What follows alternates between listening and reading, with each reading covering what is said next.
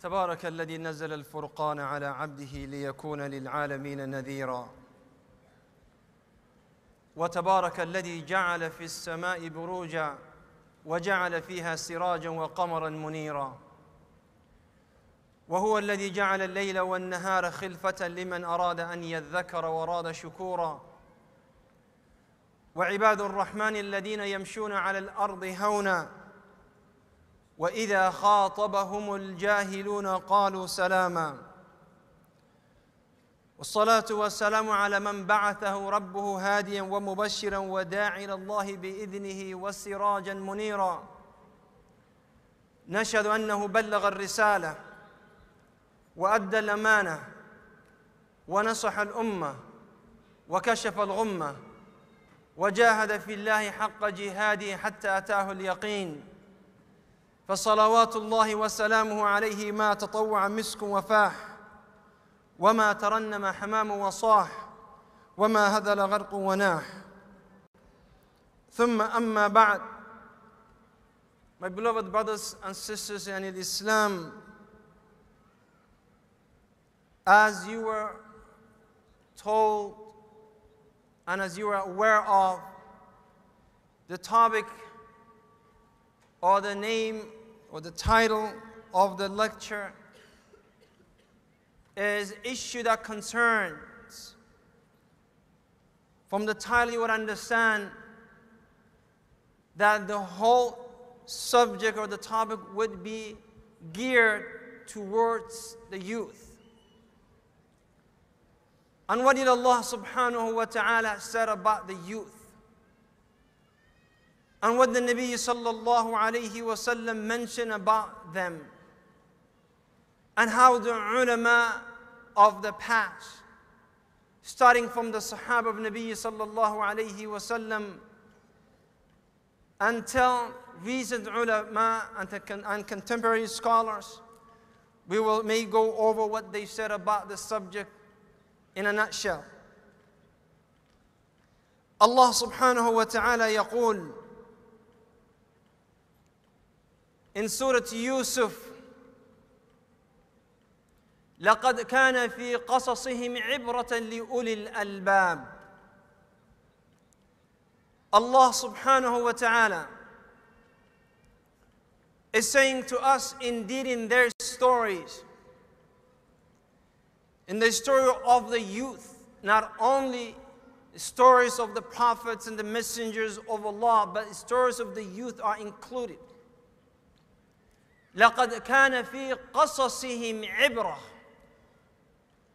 In their stories, there are beautiful lessons that we can learn from them. But these stories, brothers and sisters, لِأُولِي الْأَلْبَابِ, for those who will reflect, for those who will ponder about, for those who will think about this subject.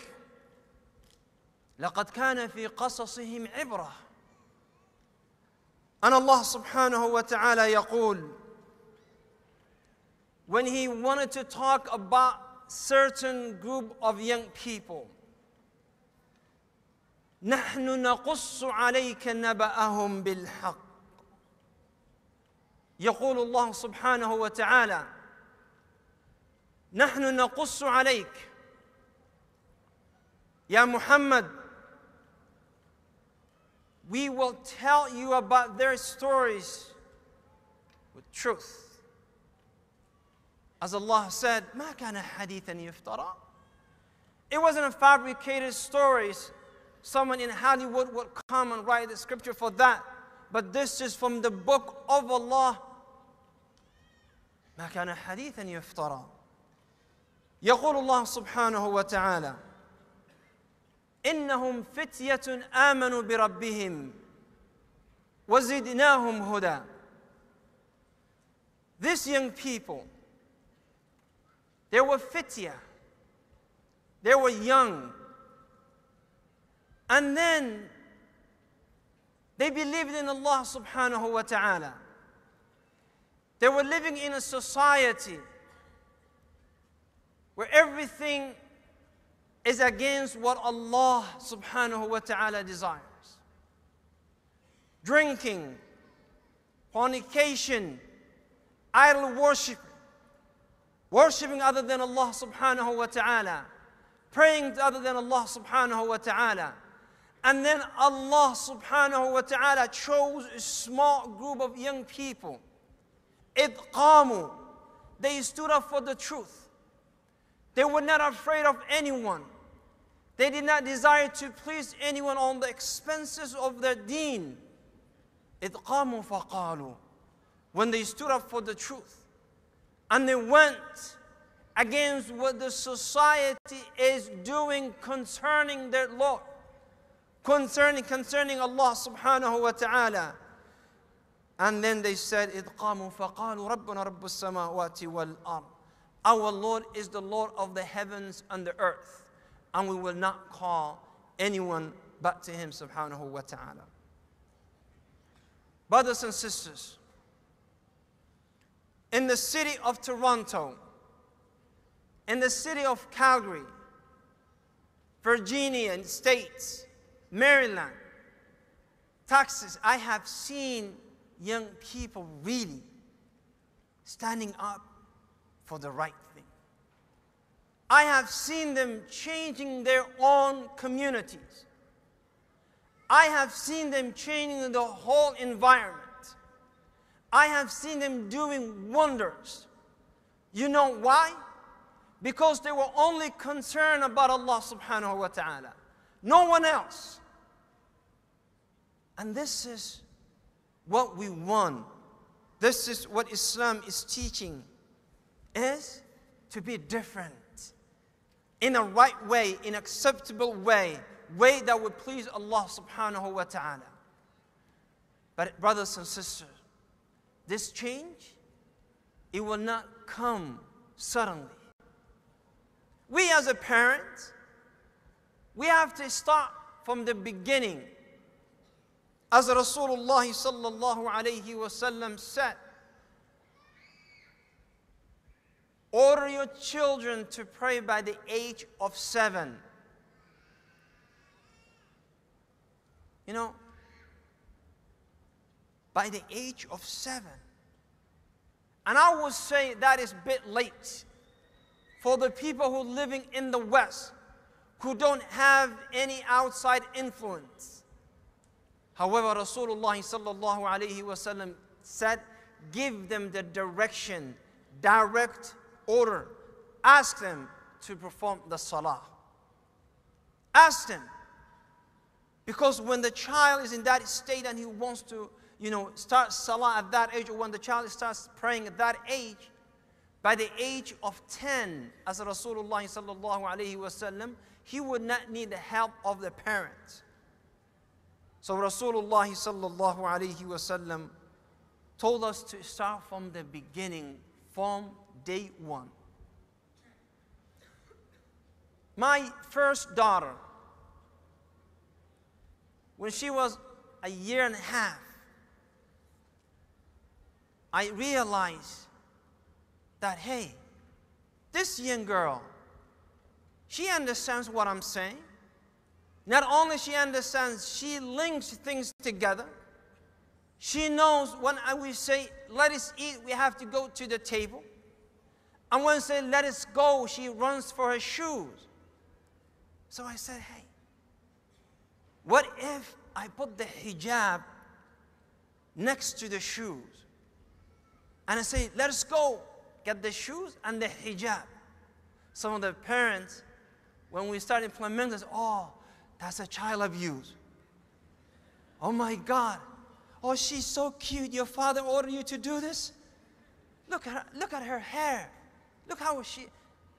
But she realized, subhanAllah, she realized from that age, it is, I don't have to wear because she's wearing a diaper. She has no wudu anyway, But she will come. She will come to the masjid wearing her little cute hijab. Asya is running around, talking in the salah, trying to pray foot to foot with the other children, and the other children running away, and she's chasing them, telling them, be quiet during the salah. And why? Because she learned from that age. And I'm not saying I'm a good father. Her mother did a wonderful job with her. But I'm telling you, if we start from young age, we can see the fruit of that very soon. Very soon. And I remember my second daughter, Asma. When she was 2 years old, now, because she's her older sister wearing hijab, she started wearing hijab day and night. And then they were playing together, and she was going backward, but she didn't see that she didn't realize she's walking on her bed, and she fell off the bed head first. Now, father and mother being concerned, we rushed her to the emergency. Before we left, she's crying, she's bawling, tears everywhere. She said, hijab, my hijab. So we put the hijab on just to keep her quiet. Be quiet. And then we went to the X-ray room, and the guy said, take off the hijab. And she was like, no, I'm not taking off the hijab. Wallahi, she said, I'm not taking off the hijab. I said, fine, can you do something? She was good, he was good, alhamdulillah. He said, I'll try my best. But the doctor said, no, I want to feel her hair. I want to touch her skull. I want to see that. I want to feel and see if there's anything, other than what we can see. And she said, Daddy, he is a man. He cannot touch my hair. She's only 2. And I said, I'm sorry, sir. And the guy was very rude. He said, if you want me to treat your daughter, she must remove the hijab. Being a concerned father, I tried to remove the hijab. I said, sweetie, let me remove. She said, no. So we looked at each other, myself and her mother, and we tried everything. It wouldn't work. So we took it by force. She cried, and she cried. And I'm looking at her, she's crying, screaming her head off. And then she turned away from me after he touched her head. And she said, Daddy, you let a man touch my hair. And she turned away. I was like, oh Allah, she's only 2 years old. And she is making me so guilty that I allow a man to touch her hair. No.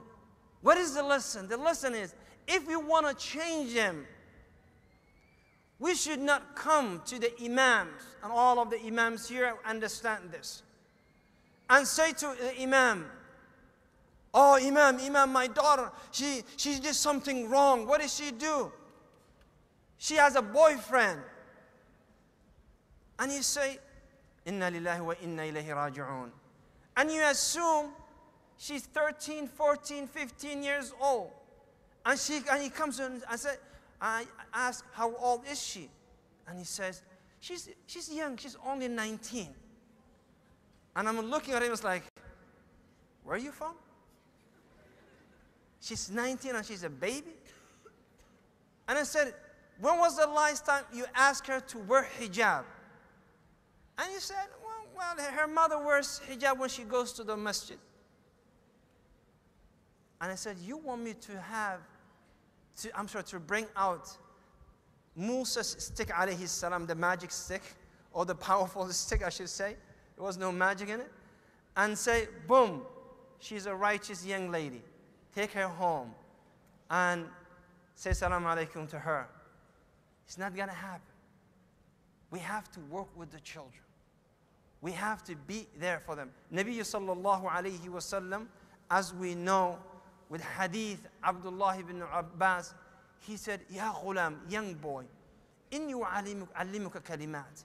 I'm teaching you powerful words. Now listen. So the messenger of Allah, he told this young man whom to rely on. And he said, إِذَا سَأَلْتَ فَاسْأَلِ اللَّهِ وَإِذَا اسْتَعَنْتَ فَاسْتَعِنْ بِاللَّهِ فَإِنَّ اللَّهَ يَحْفَظُكَ. Protect Allah and Allah will protect you. If you ask Allah, and if you need, ask of Allah. He taught him from the first day. Not until he was 18 or 19, from the first day. Now, this is what we need as parents to understand. I'll tell you a story of a young man that was raised under the hands or under the watch of Rasulullah sallallahu alayhi wasallam. And this young man's name was Abdurrahman bin Tha'laba. And I want all of you to remember. His name was Abdurrahman bin Tha'laba.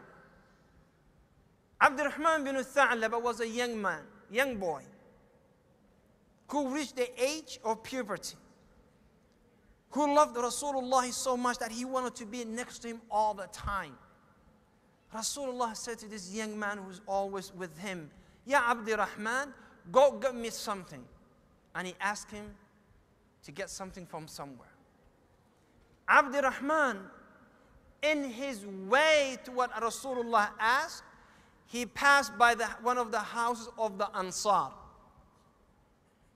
And the Ansar, as the Sheikh explained earlier, was the helpers who helped the people who migrated from Mecca. In that, while he was going, he saw a crack in one of the houses of the Ansar, and he saw a young lady.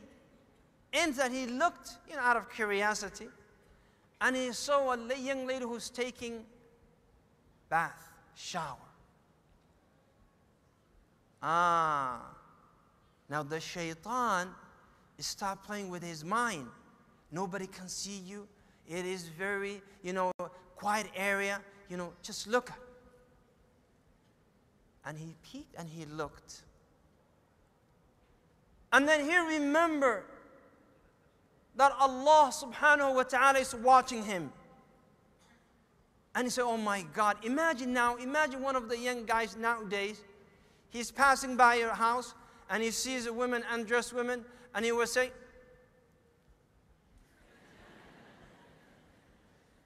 and then he will quote the hadith of Nabi sallallahu alayhi wa sallam, hadith Ali, the first look is for you, and the second look is against you. And he would be standing there for how many hours? That look would be as long as he can dress up. This young man, he remembered. And he said, oh my God, I sit next to the Messenger of Allah, and I'm serving him, and this is what I do. And he ran out of the city.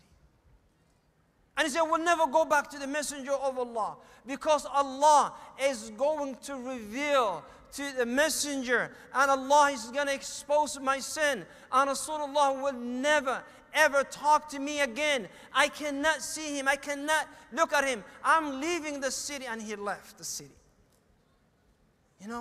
That is what I call life iman. If the sin doesn't hurt, if the sin doesn't really cause pain in the heart, and you don't rush back to Allah, then something is wrong with us. This young man, he ran and he left the city. And Rasulullah said, Ya Umar, I asked Abdurrahman to get me something. Where is he? He was nowhere to be found. And then a day passed, 2, 3, and he said, Ya Umar, you and Salman, go and search for this young man. And they went outside the city, inside the city, everywhere they couldn't find. Rasulullah said, no, go see what happened to him. So they went outside the city limits, and they found this shepherd. And they said, have you seen a young boy with that description? And he said, I don't know who you're talking about. I know a young boy that we call him Al-Bakka, the one that weeps.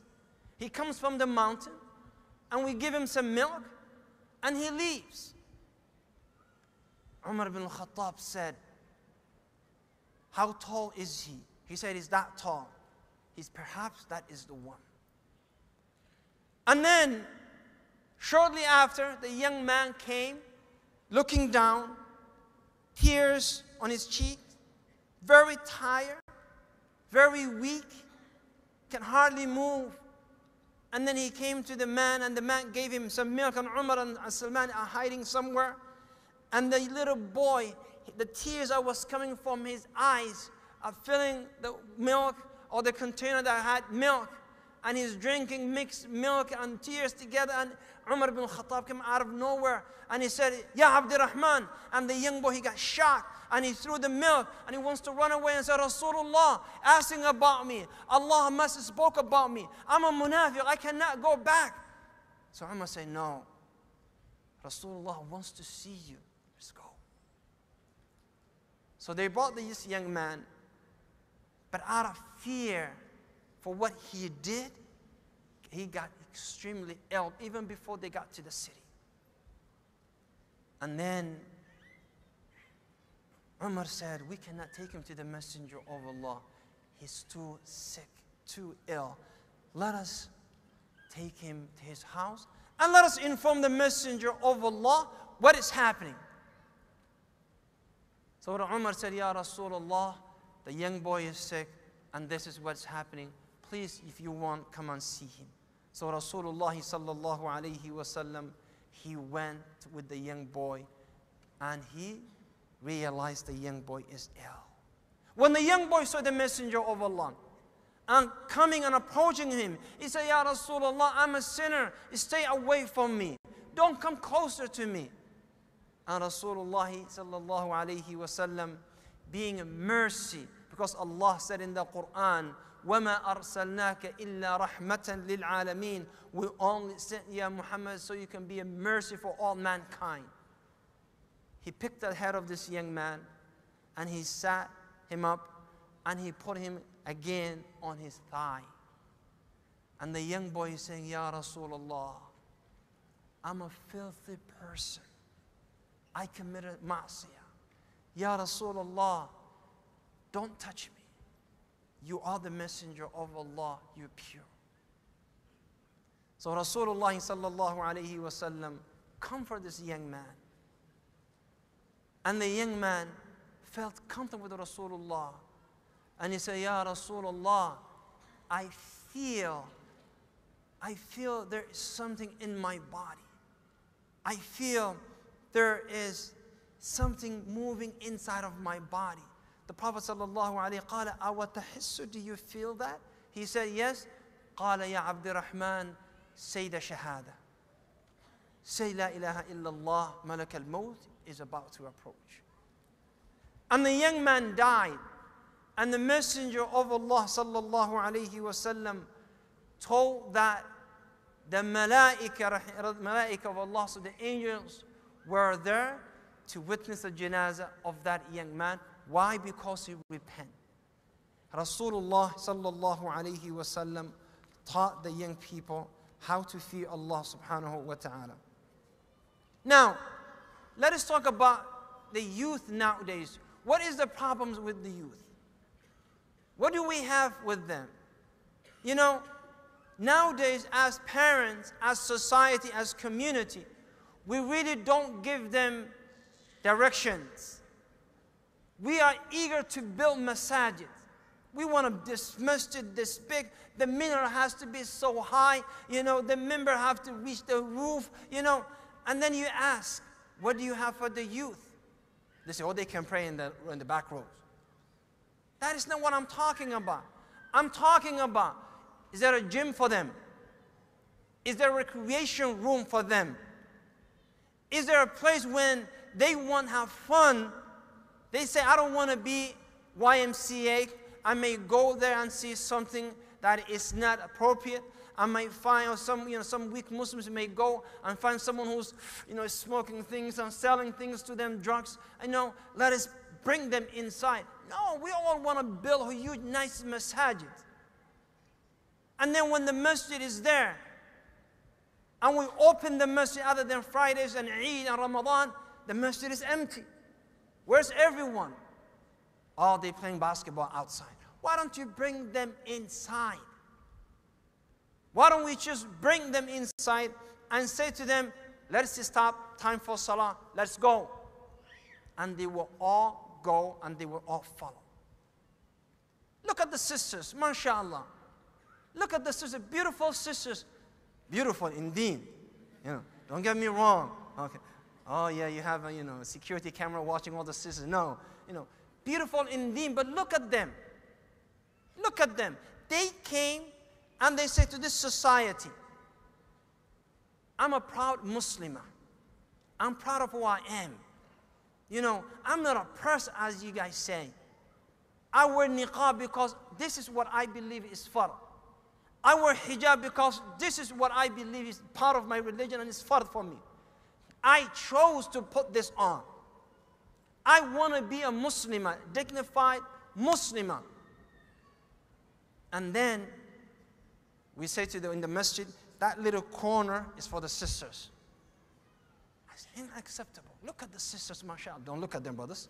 I'm telling you, the majority of the people here are sisters. Give them time. Do they have swimming? They want to swim instead of sending them to public swimming pools. Create that for them. They want to have fun and entertain themselves. Let us bring that to the masjid and let the masjid be there for them. So we are really not doing much as a Muslim community in general, other than, alhamdulillah, I think that changed with a lot of organizations, and now every masjid thinking about, okay, maybe I should put a gym with the masjid and add something else so they can be attracted. Now, I'll tell you some of the problems that we have with the youth, and you can work with me and see how we can solve this problem. First of the problem is they're living in a society that is almost corrupted based. I'm talking about in their principles. In this society, to have a girlfriend, is that okay? Perfectly fine. As a matter of fact, if you don't have a girlfriend, something is wrong. Oh, you're one of those guys, I know. That's what it is. You're one of those guys if you don't have girlfriend. If you don't have boyfriend, she's sick. In my school, no disrespect for anyone, but it was public school. A father comes to the advisor and he's complaining about his daughter. What is the problem? She's bad at school? No. How is her marks? Perfect student. And he says, my daughter doesn't have a boyfriend. I want you to help her psychologically because you're the counselor. Something is wrong with her. In this society, that is acceptable. In Islam, we say, no, there is no gender relationship before marriage and should stay like this. Now, in them living in this society, then we have to understand that that is an issue with Ummah Muhammad sallallahu alaihi wasallam and with the problem that we have. The other problem that they're facing is the media, papers, magazines, internet, or, TV shows, everything is about how you should live. And they always have this, this marriage that was initiated between two through love, and then they live happily ever after. They never tell you that they got divorced 3 months later, but they tell you they live happily ever after. We have young people who also witnessing this, and it is also corrupting them. Also, we have in the society that we need to tackle problems such as gangs, drug dealers, And these young people will say, hey, you're young, you're strong, all the, desire is there for the opposite gender, but you cannot touch them unless you have some money. But you can't work because you don't have the qualification and the degree that is necessary. At the same time, it is all yours. And even if you work, they will tell you have no experience. So how should we solve this problem? How that young man can solve this problem? He will go and seek quick cash. And quick cash means join one of those corrupted gangs or sell drugs. Sell drugs. A brother who told me, who became a Muslim, he said, for me to maintain my habit, I have to sell drugs to grade 10, 11, 12 students. Just to survive. So in this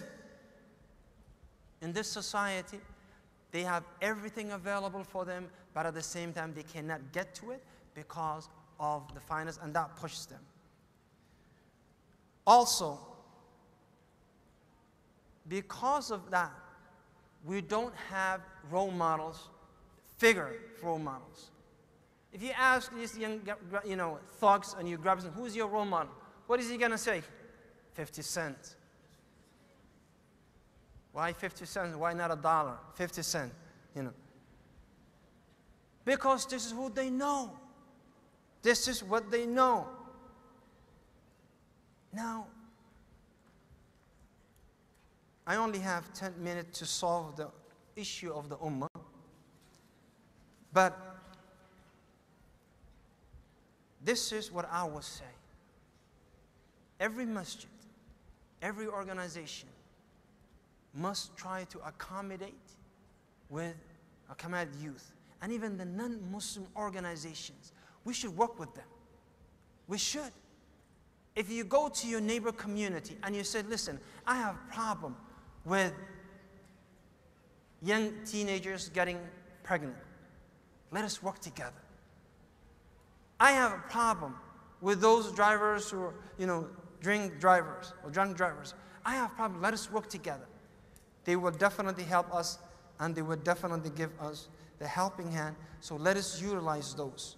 My nasiha to the young people of this ummah, ikhwati fillah, would be the following. Number one,